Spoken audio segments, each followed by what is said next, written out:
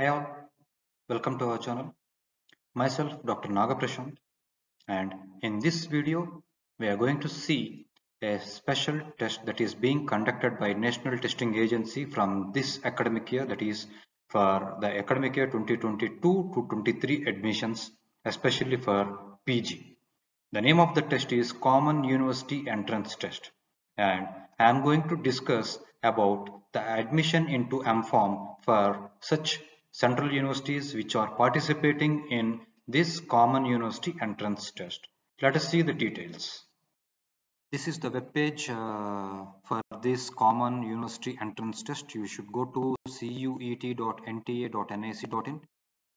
Immediately you can go to this page where you will have each and every detail about Common University Entrance Test, and this is being conducted by NTA, that is National Testing Agency.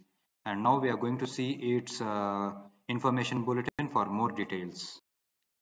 This is the information bulletin for Common University Entrance Test, especially for postgraduate. That's why you can see it here. CUET in the brackets PG for the year of 2022, admissions in 2022. This is the information bulletin, and these are all the participating institutions. All central universities are participating in this, and apart from that, I'm going to show you the list of entire universities. Total there are 64 universities from India which are participating in this. Most of them are central universities, who are deemed universities, private universities and state universities. More are there which we are going to see in this video. And let us see the important dates for this test.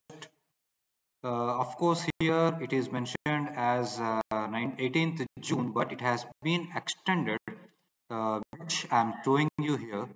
The date has been extended from 18th June up to 4th July. That is 4th of next month. We are able to apply for this, and until 5th you can make online payments, and until 6th of July you can do modifications. Until 6 to 8, that is for these 3 days, you can do modifications in your application form in correction window.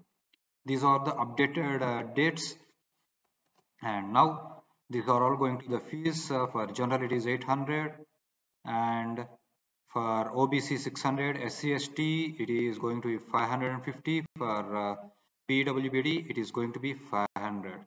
And those who are willing to write this test from outside of India, those people need to pay 4,000 rupees.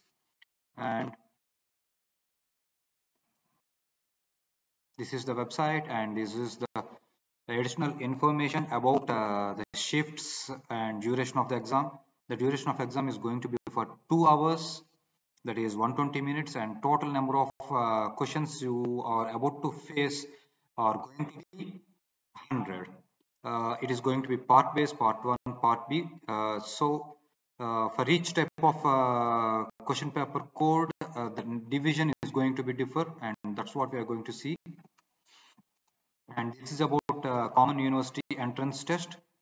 Entrance test was for the first time being introduced for admission to UG or PG programs for this academic year, that is 2022-23. All common universities from entire India, including Northeast, every university is going to be in this, and this test is going to be on computer based test, CBT, and it is going to be in 2 shifts. The eligibility criteria, especially age limit, there is no age limit for writing this CUET, but even though any candidate before writing the CUET need to be very keen whether the candidate is fulfilling the age criteria of that particular university and particular course or not. Even though you qualified in this CUET, if your age is not under the qualification limit for that particular university and for that particular course, then you may not get admission. Take care about that. And choices of city, there are a lot of cities in entire India where this CUET is being conducted. So while filling your application form, you do have an option of selecting 4 cities within your permanent state or residing state. So you have to give those 4 in your priority order. But NTA reserves right to merge the cities if the number of candidates are very, very less. And as usual, see, our NTA is not going to take any responsibility in counseling or else transfer, cancellation or conversion of the seats and admission of the CUET after completing.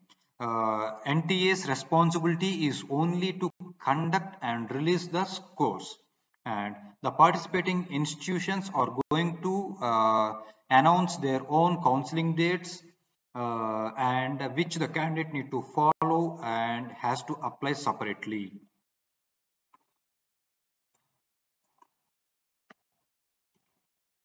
These are the list of cities in each and every state. There are cities and cities codes which you need to note before filling the application form, and based on that you have to choose at least 4. And it's not like you should choose all 4. If you need only one, you can choose only one. But the problem is, in case if that city is not having that much good number of candidates to appear, then you are going to be in trouble because it's going to be merged with some other. So always choose 4 which is very, very appropriate for you for your current location. And we are going to see the process of applying. This is the common website page. It is a replica or images which were given in the information bulletin itself. I didn't take any screenshots. Once you click on register, this type of screen is going to be appear here, and you are going to first you are going to go for this new registration button, and then once after registration process was completed, you are going to go through this session, and a lot of details are going to be asked which you have to fill, like your name, everything, each and every detail will be asked here. And this is a very important thing while filling. Please be clear and don't do any mistakes. Even a spelling mistake or else choosing a wrong option is going to cost you losing your seat. So be very, very clear and very cautious while filling this application form. And now let us see the list of participating universities. This is the list of participating universities at the time of releasing this information bulletin. But later on, many more universities has joined into this. As per this, there are only 42, but here this is the updated list of participating institutions, where you can see there are around 65. 65th is Suresh Gyan Vihar University of Jaipur, which was added newly on 22 of this month, and this belongs to State Private University. That's what you can see. Not most, again I can tell all central universities. Apart from that, central universities, state government universities, deemed universities, and state private universities and private universities, all types of universities can take part in this, and the link for visiting such universities was also given in this very clearly. So one candidate has to clearly go to that university website and check his eligibility criteria, each and everything. Of course, the same eligibility criteria was also mentioned in this information bulletin. That's what we are going to see now. Let me go directly for M.Pharmacy. So here we are going to see M.Pharmacy. You see here pharmacology, M.Pharm. The pattern of question is going to be 2, that is 25 general and 75 domain specific questions.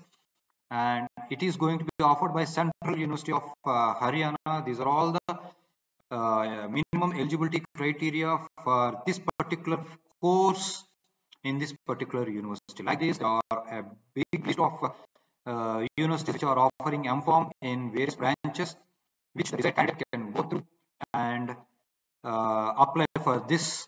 And please make a note of this test paper code, which is going to play a major role at the time you are going to apply. All pharmacy is going to be for PGQP24. That's what you can see, whatever the branch, whatever the university, the code is going to be same, that is PGQP24. With this information, I would like to conclude our video. My upcoming video is going to be on NIPER JEE for PGs. I'm going to tell basic information about this sniper JE for MS Pharma programs very detailedly. If you like the content of this video, please do subscribe our channel.